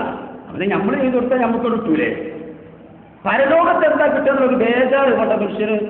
ഇസ്ലാമി പ്രസ്ഥാനത്തിന്റെ ആദർശമല്ലാത്ത ആദർശത്തിലേക്ക് ജനങ്ങളെ ക്ഷണിച്ചാൽ എന്താണ് സംഭവിക്കുക എന്ന് ഒരു ശരാശരി ബുദ്ധിയുള്ള ആൾക്കാർക്ക് അറിയില്ലേ? എവിടുക്കാൻ നമ്മൾ തിരിച്ചോണ്ട് പോകുന്ന സഹോദരങ്ങളെ? അല്ലാഹു തആല അവന്റെ റസൂലിനോട് വീണ്ടും ഇതാ പറയാൻ വേണ്ടി പറയുകയാണ്, നബിയെ താങ്കൾ പഠിപ്പിച്ചു കൊടുക്കുക. ലാ യഅലമു മൻ ഫിസ് സമാവാതി വൽ അർദിൽ ഗൈബ ഇല്ലല്ലാഹ്. വാനലോകത്തുള്ളവരാകട്ടെ ഭൂമിയിലുള്ളവരാകട്ടെ മറഞ്ഞ കാര്യം അറിയില്ല അല്ലാഹു അല്ലാതെ. എത്ര ആയത്തുകളെ ഖുർആനിൽ. ഇതൊക്കെ നമ്മുടെ പൂർവികരായ പണ്ഡിതന്മാര് ഒരു മൈക്ക് സെറ്റ് പോകുന്നില്ലാതെ, ഒരു കഞ്ഞി കൊടുക്കാൻ ആരുമില്ലാതെ നടന്നു പോയിട്ട് കണ്ടവന്റെ വെറുപ്പ് സമ്പാദിച്ചുകൊണ്ട് വയല് പറഞ്ഞ് പഠിപ്പിച്ചു കൊടുത്തതാ. നമ്മൾ കാറിലിങ്ങോട്ട് വന്നിട്ട് എന്തും പറഞ്ഞ് പോകാന്നുള്ള അവസ്ഥയിലേക്ക് എത്തി. വളർന്നു വരുന്ന കുട്ടികൾക്ക് അറിയും ഇതായിരുന്നു നമ്മുടെ ആദർശം എന്നുള്ളത്. ഇല്ല. അപ്പൊ അവർക്കിത് മനസ്സിലാക്കി കൊടുക്കാൻ നമ്മുടെ ഈ സമ്മേളനം അതിന് മാത്രമല്ല, നവോത്ഥാനത്തിന്റെ ഒരു നൂറ്റാണ്ട് ശരിക്കും അങ്ങോട്ട് പഠിപ്പിച്ചു കൊടുത്താൽ എല്ലാ കുട്ടികളും തലതിരിക്കും. ഒരു സംശയമില്ല. എങ്ങനെയാണ് ഈ അവസ്ഥയിൽ നമ്മൾ ഉണ്ടായതെന്ന് മനസ്സിലാക്കി കൊടുത്താൽ സഹോദരങ്ങളെ അപ്പൊ ആർക്കും അറിയിച്ചു കൊടുക്കൂലേ? ആർക്കും അറിയിച്ചു കൊടുക്കൂല. അല്ലാഹു തആല ഉദ്ദേശ റസൂലുകൾക്കല്ലാതെ ഇല്ലാമ റസൂലിൻ എന്നും പറഞ്ഞിട്ട് അല്ലാഹു തആല ഇഷ്ടപ്പെടുന്ന വല്ല ദൂതനുമല്ലാതെ മറഞ്ഞ കാര്യം എത്തിച്ചു കൊടുക്കൂല. അപ്പൊ അല്ലാഹുവിന്റെ റസൂൽ മുഹമ്മദ് മുസ്തഫ സല്ലല്ലാഹു അലൈഹി വസല്ലമയുടെ കാലത്തോടു കൂടി അദ്ദേഹം വഫാത്തായതോടുകൂടി വഹ്യ് മുറിഞ്ഞു പോയി. അറിയിച്ചു കൊടുക്കാനൊക്കെ തന്നെ ആർക്കാ അറിയിച്ചു കൊടുക്കുക? അള്ളാന്റെ മുസ്ലിങ്ങൾക്ക്. ഇനി മുസ്ലിങ്ങൾ വരുമോ? വരൂല. അപ്പൊ ഗൈബിനെ ആർക്കെങ്കിലും അറിയോ? അറിയൂല. അപ്പൊ പറഞ്ഞു, ഞാൻ ഈ സീഡെ കേട്ടപ്പോ അത്ഭുതപ്പെട്ട് ഇത്രമാത്രമുള്ള എനിക്കറിയില്ല. ആ വലത്തിൽ ചില കൊട്ടാരം ഇരുന്നോട്ടൊന്നും എണീക്കണേ നമുക്ക് ഞാൻ ഇവിടെ എത്തിച്ചേരാന്ന് പറഞ്ഞില്ലേ? അവർക്ക് കഴിയല്ലോ. അതൊക്കെ തെളിവെടുക്കുന്നത് ചിന്തിക്കണം നിങ്ങൾ. അങ്ങനെ അവർക്ക് ഭയങ്കര കഴിവുണ്ട് എന്നുള്ളത് തെളിയിക്കാൻ വേണ്ടിയിട്ട് കാര്യം ഉദ്ധരിക്കുക. അള്ളാഹുവിന്റെ അമ്പിയ മുസ്ലിങ്ങൾക്ക് അള്ളാഹു താല കൊടുത്ത മോചിതത്തുകൾ മുഴുവൻ എടുത്തിട്ട് അത് ഇവർക്ക് ചില ആൾക്കാർക്ക് സാധിക്കും എന്ന് വരുത്തുന്ന അവസ്ഥ സഹോദരങ്ങളെ ഇന്ന് നടന്നുകൊണ്ടിരിക്കുന്നത്. നാം മുഹമ്മദ് മുസ്തഫ സല്ലല്ലാഹു അലൈഹി വസല്ലമയോട് ഇസ്രായേൽ രാജ്യത്തിന്റെ സംഭവം ചോദിച്ചപ്പോൾ ഈ എണ്ണി കൃത്യമായിട്ട് ബൈത്തുൽ മുഖദ്ദസ് കാണാത്ത റസൂലുള്ള ഭംഗിയായി പറഞ്ഞു കൊടുത്തില്ലേ. കൊടുക്കാൻ വേണ്ടി രണ്ടാമത്തെ ചോദ്യം എന്താ ചോദിച്ചത്? അല്ല, ഇവിടുന്ന് ഒരു വർത്തക സംഘം പോയിട്ടുണ്ടല്ലോ, അവർക്ക് എവിടെ എത്തിയാണ്, അവരുടെ സ്ഥിതി എന്താ, എത്ര ആൾക്കാരെന്ന് ചോദിച്ചപ്പോ കൃത്യമായി റസൂലുള്ള അവരുടെ പേരുകളും ഇന്നാളെന്ന് പറഞ്ഞു കൊടുത്തില്ലേ. അപ്പൊ റസൂലുള്ള അറിഞ്ഞില്ലേ അത് അള്ളാഹു നൽകുന്ന മുഅ്ജിസത്താണ്. ആ മുഅ്ജിസത്ത് ഇവർക്ക് കിട്ടുമോ? എന്താ ഈ പറഞ്ഞു പോകുന്നത്? എവിടേക്കാണ് നമ്മളെ കൊണ്ടുപോകുന്നത്? ഇത് പറഞ്ഞവന് കുറ്റം, ഇത് പറഞ്ഞു കൊടുക്കാമാരോ അള്ളാന്റെ സ്വന്തം കുറ്റം. ഏത് കുറ്റം നമുക്കോട്ടെ, ജനങ്ങൾ മുഴുവൻ കൊടുത്തോട്ടെ, പടച്ചോനെടുത്ത് കുറ്റം കിട്ടുന്നത് അത്രേ കൂടെ ഉള്ളൂ. ഇത് പറഞ്ഞു കൊടുക്കട്ടെ നമ്മൾ. സഹോദരൻ, ഇതാണ് നടന്നുകൊണ്ടിരിക്കുന്നത്. അതുപോലെ തന്നെ വേറെയും ഒരുപാട് കാര്യങ്ങൾ ഉദ്ധരിച്ചിട്ടുണ്ട്. അതൊക്കെ കൂടി പറയാനിപ്പോ സമയമില്ലാത്തതുകൊണ്ട് ഞാൻ ചുരുക്കതിന്റെ ശേഷം ആൾക്കാരുള്ളത് കൊണ്ട് സംഘത്തിലെ ആൾക്കാരെ പറഞ്ഞു കൊടുത്ത് ഇത് മുഅ്ജിസത്ത സഹോദരങ്ങളെ. പിന്നെ ആ സിംഹാസനം കൊണ്ടുവന്നതോ മുഅ്ജിസത്താണ്.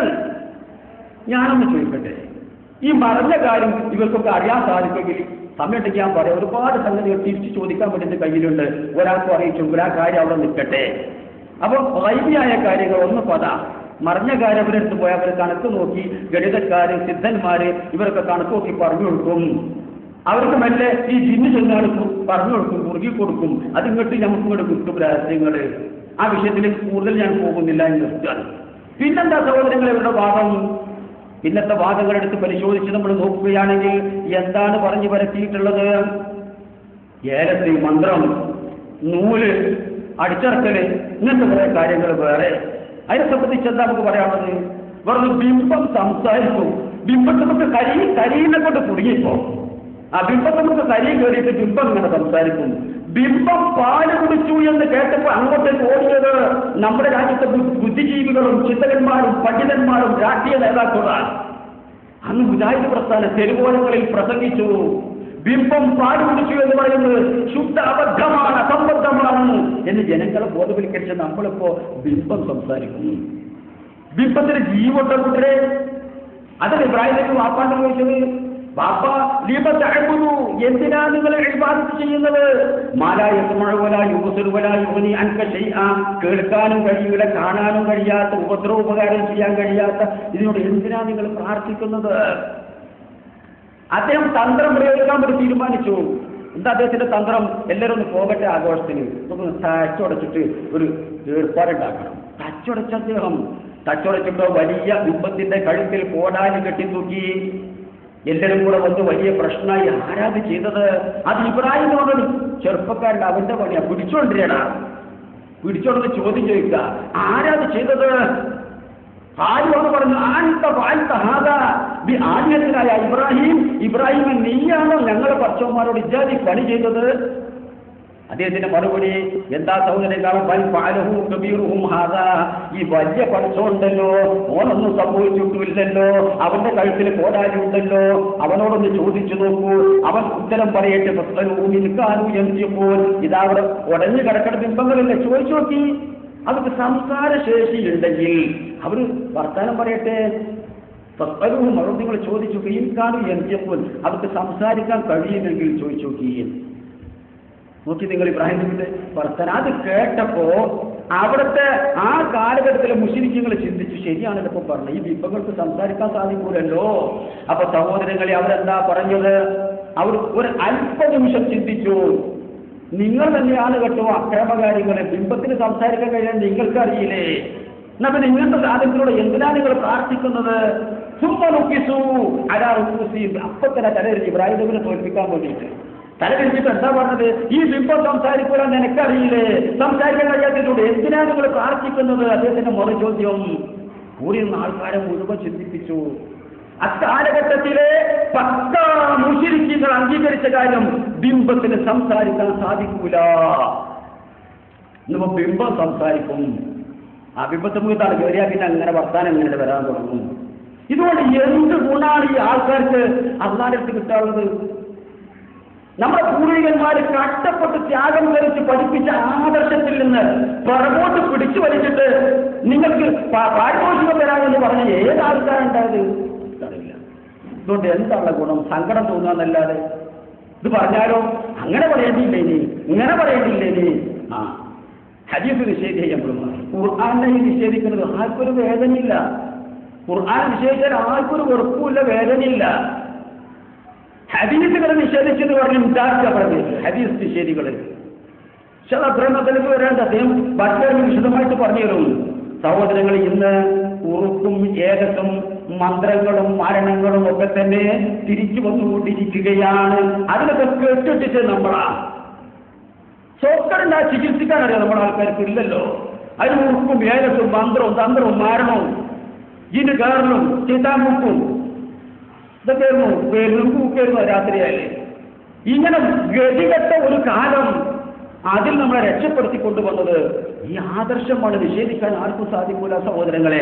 അതിൽ നിന്നും ഒരു തിരിച്ചുപോക്കൊപ്പം ഇങ്ങനെ നടത്തിക്കൊണ്ടിരിക്കുകയാണ്. അതിനെ സംബന്ധിച്ച് നമ്മൾ മനസ്സിലാക്കണം. ഇത് കഴിഞ്ഞതിന് ശേഷം നമുക്ക് എന്ത് ചെയ്യാൻ ഇതിൽ നിന്ന് ഒഴിവാകാൻ നമുക്ക് ഒഴിഞ്ഞു കൊടുത്തോളാം. സഹോദരങ്ങളെ, എന്താണ് ഈ ഉറുക്കിനെയും ഏകത്തിനെയും സംബന്ധിച്ച് നമുക്ക് പറയാനുള്ളത്? മുഹമ്മദ് മുസ്തഫ സല്ലല്ലാഹു അലൈഹി വസല്ലം എന്താ അതിനെ സംബന്ധിച്ച് പറഞ്ഞത്? അതുകൂടി പറഞ്ഞാൽ നിർത്തിക്കോളാം. ബാക്കിയൊക്കെ പറയാൻ പറ്റാൻ ഒരുപാട് ആൾക്കാരുണ്ട്. സഹോദരങ്ങളെ, മുഹമ്മദ് മുസ്തഫ സല്ലല്ലാഹു അലൈഹി വസല്ലം عن عمران بن حسين عن النبي صلى الله عليه وسلم തീർച്ചയായിട്ടും നബി സല്ലല്ലാഹു അലൈഹി വസല്ലം അബുസറ കണ്ടു അല അബുദ് റജുലിൻ ഹൽഫതൻ, ഒരു മനുഷ്യന്റെ കൈമിൽ ഒരു വട്ടക്കണ്ണി വെച്ചിന് മന്ത്രിച്ചാണ്ടി.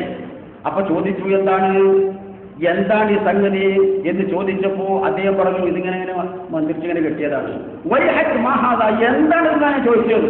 അല്ലാഹുവിന്റെ റസൂൽ ഫഖാല വാഹിന, ഇത് വാദരോഗത്തിന് വേണ്ടിയിട്ട് മന്ത്രിച്ചൂതി കെട്ടിയതാണ്. ഹാല, അപ്പൊ പറയാണ്, അമാ അന്നഹാല തസീദുകയില്ല വഹനൻ, ഇതുകൊണ്ട് നിനക്ക് ഈ അസുഖം വർദ്ധിക്കുകയല്ലാതെ ലവലേശം കുറയുകയില്ല. പൊട്ടിച്ചു വലിച്ചറിയ. അങ്ങനെ മുജാഹിദ് പ്രസ്ഥാനത്തിൽ കടന്നു വന്ന ആൾക്കാരുടെ കഴുത്തിലും അരയിലും കണ്ടകൈവിലും ഒക്കെ കൊണ്ടുവന്ന് ചരടേരി അത് പൊട്ടിച്ചങ്ങ് എറിച്ചിട്ട് കയറി വന്ന ആൾക്കാരാ. അപ്പൊ അവരുടെ മക്കളെ രണ്ടാമത് കെട്ടേ അതിലേക്ക് നമ്മളെ കൊണ്ടുപോയി എവിടേക്കായി പോകുന്ന സഹോദരങ്ങളെ. മാത്രമല്ല, അമ്മ അന്നഹാല തസീദുകയില്ല വഹനൻ ആ നൂല് മന്ത്രിച്ചത് നിന്റെ മേലുണ്ടായിരിക്കെ നീ എങ്ങാനും മരിച്ചു പോയാൽ ഒരിക്കലും നീ വിജയിക്കുകയില്ല കേട്ടോ. ഈ പൈസ നമ്മളെ കൊണ്ട് തിരിച്ചങ്ങനെ കൊണ്ടുപോകുക. ഇവർക്കെതിരെ പ്രാർത്ഥിച്ചു മുഹമ്മദ് മുസ്തഫ സല്ലല്ലാഹു അലൈഹി വസല്ലം അൻ ഉഖബത ബിൻ ആമിർ ഖാൽ قال رسول الله صلى الله عليه وسلم من علق تميمة ആരെങ്കിലും ഏലത്ത് കെട്ടിയാൽ ഫല അസമല്ലാഹു ലഹു, അല്ലാഹു തആല ആ ആൾക്ക് രോഗശമനം പൂർത്തിയാക്കി കൊടുക്കാതിരിക്കട്ടെ. ഇപ്പൊ നമ്മളേക്കാ മന്ത്രങ്ങളില്ലേ, മന്ത്രങ്ങളുണ്ട്, പ്രമാണങ്ങൾ പഠിപ്പിച്ച മന്ത്രങ്ങളുണ്ട്. ആ മന്ത്രങ്ങൾ കൊണ്ട് ശിഫ കിട്ടും. അത് നമ്മൾ മന്ത്രിച്ചാൽ മതി. ഇതിനൊരു ഏർപ്പാടുണ്ടാക്കിയിട്ടെങ്കിൽ ആൾക്കാരൊക്കെ മന്ത്രിക്കാൻ ചെല്ലുക, ഊന്നാൻ ചെല്ലുക. ഇങ്ങനത്തെ ഒരു കേന്ദ്രം റസൂലിന്റെ കാലത്ത് പ്രവർത്തിച്ചിരുന്നു. അബൂബക്കറിന്റെ കാലത്തുണ്ടായിരുന്നു. ഇതൊരു കേന്ദ്രം ഉണ്ടാക്കിയതില്ല. അപ്പൊ ഇതിന് ശരിക്കും ഒരു കൂട്ടര് മുടി കൊണ്ട് പൈസ ഉണ്ടാക്കാൻ നിൽക്കുമ്പോൾ നൂലുകൊണ്ട് പൈസ ഉണ്ടാക്കാൻ വേറെ കൂട്ടർ ശ്രമിക്കുക. ₹2 മുൻതോര് മന്ത്രിച്ചു കൂട്ടിയിട്ട് 2000 വാങ്ങിന് കൊണ്ട് 20 ലക്ഷം കിട്ടും മര്യാദക്കാട് കൂടിയാല്. അപ്പൊ എന്തൊക്കെ ഭൗതിക നേട്ടം തന്നെയാ.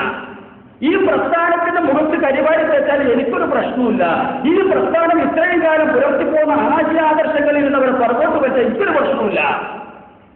മരത്തിനേക്കാളും വലിയ കൊമ്പോ, മരത്തിനേക്കാളും വണ്ണുള്ള കൊമ്പിനെ നിർത്തിയാൽ മരം ആ വാത്തുക്കാണ് പോകും. അത് എത്ര വണ്ണുള്ള കൊമ്പാലും മുറിക്കേണ്ട സമയത്ത് മുറിച്ചാണ് എന്നാ വേറെ കൊമ്പ് വന്നോളൂ. ഇവരിങ്ങനെ ആലോചിച്ചിട്ട് ഒരുപാട് കുട്ടികൾ ഇതിൽ കുടുങ്ങിപ്പോയി. ഇനി അവരൊക്കെ തിരിച്ചു കൊണ്ടിട്ടുണ്ടായി. ഇവരും ഞാൻ അതിൽ നിന്ന് പിന്മാറി എന്ന് പറഞ്ഞാൽ അവര് രക്ഷപ്പെട്ടു. ഇവരാൽ വഴികളിലായ ആൾക്കാരെ കൊണ്ടുവരാൻ എന്താ മാർഗം? ഇപ്പൊ എല്ലാം പറഞ്ഞത് ഞാൻ അങ്ങനെ പറഞ്ഞതല്ല, ഞാൻ ഇങ്ങനെ പറഞ്ഞതല്ല, ഞാൻ അതിൽ നിന്ന് ഒഴിവാക്കിയത് അൽഹംദുലില്ലാഹ് 100% വെൽക്കം, സന്തോഷം നമുക്ക്. സഹോദരങ്ങൾ, പോലെ തന്നെ ഹുദൈഫയുടെ സംഭവം അദ്ദേഹം ഒരു രോഗിയെ സന്ദർശിക്കാൻ വേണ്ടി പ്രവേശിച്ചു. അവിടെ ചെന്നു. അദ്ദേഹത്തിന്റെ ആ കണ്ടകേജ് ഇങ്ങനെ തലോടി പൈതാക്കി ഒരു നൂലുണ്ട് അവിടെ. ഇദ്ദൂല് വല ഷൈഉൻ റഖാനി ഫീഹി ഇത് മന്ത്രിച്ചൂരി കെട്ടിയതാണ്. ഫഖതഅഹു വലിച്ചട് വെട്ടിച്ചു. ഇന്നിപ്പതാ മന്ത്രം وقال لو مست وهو عليك ആ നൂല് നിന്റെ ശരീരത്തിലുണ്ടായിരിക്കെ നീ അത് മരണപ്പെട്ടു പോയാൽ മാ സ്വന്തയിത്തു അലൈക നിനക്ക് എന്റെ മയ്യത്ത് കേൾക്കൂല. റുഖിയ ശറയ്യ ആരെപ്പതില്ലാണ്ട് അന്ന് റസൂൽ പഠിപ്പിച്ച മന്ത്രങ്ങളിൽ ഉണ്ട്. ആ മന്ത്രിച്ചാൽ തെറ്റാതെ തെറ്റില്ല. എന്നാൽ അതിനൊരു കേന്ദ്രം കാത്തിയിട്ട് അവിടെ വന്നിട്ട് ഒരു ഏർപ്പാടുകൾ ഉണ്ടാക്കണം. അങ്ങനെ എവിടെയെങ്കിലും പറഞ്ഞോ? ഇല്ല. വേറെ മന്ത്രമുണ്ടോ? ഇല്ല. ഈ മന്ത്രങ്ങൾ ദുസ്വപ്നം കണ്ടാൽ എന്ത് ചെയ്യണം?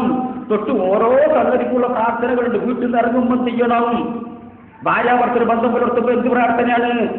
ഇതൊക്കെ നമ്മൾ പഠിച്ചതല്ലേ. പക്ഷെ ഒരു കച്ചവടവൽക്കരിച്ചും കൊണ്ടുള്ളൊരു ഏർപ്പാട് അതിലേക്ക് പോവുക. ജിന്ന് കയറിയത് അതിനെ അടിച്ചിറക്കണം.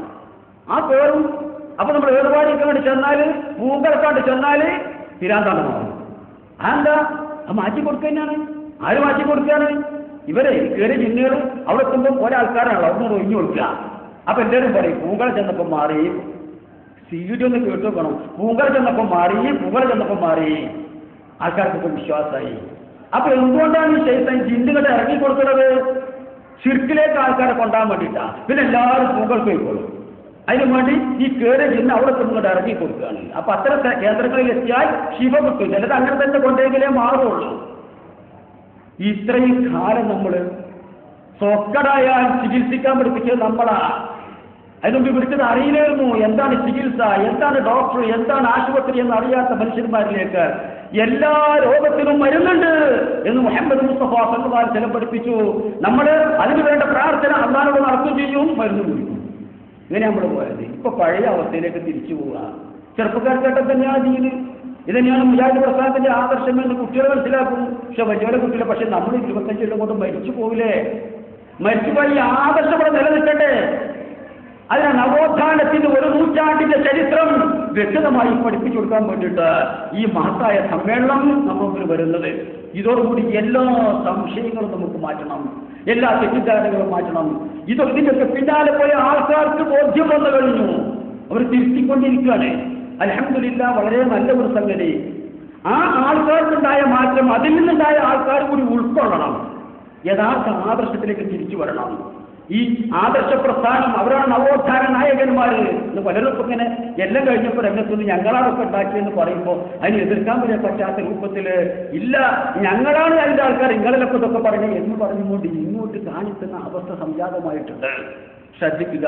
എനിക്ക് ശേഷം 3 ആൾക്കാർ പ്രസംഗിക്കാൻ ഞാൻ ചുരുക്കാൻ ഒരുപാട് കാര്യങ്ങൾ പറയാൻ ഇൻഷാ അല്ലാഹ് അവസരം കിട്ടിയെന്നും പറയും. പറയാതൊന്നും നിൽക്കൂല. ഇവർ വരുന്നൊക്കെ വരുന്നല്ലാതെ പറഞ്ഞ് തന്നെ മനസ്സിലാക്കി കൊടുക്കണം. 85% എൻ്റെ കൂടെ ആൾക്ക് 15% കിട്ടും. നമ്മളവിടെ ഇറങ്ങിയപ്പോൾ നമ്മൾ ആൾക്കാർക്ക് ഒരു സുഖമുണ്ട്. കേട്ടാൽ മനസ്സിലാവും. തഖ്ലീദ് ഒരു വിഷയമാണ്. സംബന്ധിച്ചൂടെ പറയും ആയകുട്ടില്ലെങ്കിൽ ഇതൊക്കെ ഒരു അന്ധമായ തഖ്ലീദ്. അയാളൊക്കെ ആരാ? അയാളൊക്കെ പറഞ്ഞാൽ വല്ല പതിരും ഉണ്ടാവുക. അങ്ങനെ അയാൾ കുറ്റത്താൻ പറ്റാത്തവരെ ആരുമില്ല. ആ അന്ധമായ തഖ്ലീദിൽ നിന്ന് ഇമാം ഷാഫി പറഞ്ഞതുപോലെ റസൂലിന്റെ ഹദീസിന് വിരുദ്ധമായിട്ടുണ്ടെങ്കിൽ ഇവിടെ പോകുന്ന ആൾക്കാരാണ്. ആ നിലയ്ക്ക് കാര്യങ്ങൾ മനസ്സിലാക്കണം. നമ്മൾ തിരിച്ചു വരണം. ഇതിൽ നിന്ന് പുറത്തു പോയ ആൾക്കാർ ആരെങ്കിലും ഉണ്ടെങ്കിൽ സത്യം മനസ്സിലാക്കിയിട്ട് തിരിച്ചു വരണം. അല്ലാഹു തൗഫീഖ് ചെയ്യുമാറാകട്ടെ. ഈ മഹത്തായ ആദർശം ഇനിയും തലമുറ കൈമാറി ഖിയാമത്ത് നാൾ വരെ കൊണ്ടു നടക്കാൻ നമ്മളല്ലാത്ത ഒരു സംഘം വേറെയില്ല. ഉമ്മ, നിങ്ങളിൽ ഒരു ഉമ്മത്തുണ്ടാവട്ടെ. ഇത് കൽപ്പിക്കണം. ആ ഉമ്മത്ത് നമ്മളാ. മുഹമ്മദ് മുസ്തഫ സല്ലല്ലാഹു അലൈഹി വസല്ലം പ്രവചിച്ച പ്രവചനം അത് യാഥാർത്ഥ്യമാക്കിയൊരു നമ്മളാ. ഇസ്ലാമിന്റെ രംഗപ്രവേശം തികച്ചും അപരിചിതമായ രൂപത്തിലായിരുന്നു. അതിശയം തോന്നിപ്പിക്കുന്ന രൂപത്തിലായിരുന്നു. ആ ഹിറാ ഗുഹയിൽ നിന്ന് പൊട്ടിപ്പുറപ്പെട്ട ഇസ്ലാമിന്റെ വെളിച്ചം ലോകം മുഴുവൻ 1 നൂറ്റാണ്ട് കൊണ്ട് ഇസ്ലാമിന്റെ വെളിച്ചം പകർന്നു കൊടുത്തെങ്കിൽ നൂറ്റാണ്ടുകൾ പിന്നിടുമ്പോൾ ഉണ്ടായ അവസ്ഥയ്ക്ക് തിരിച്ചു പോകും.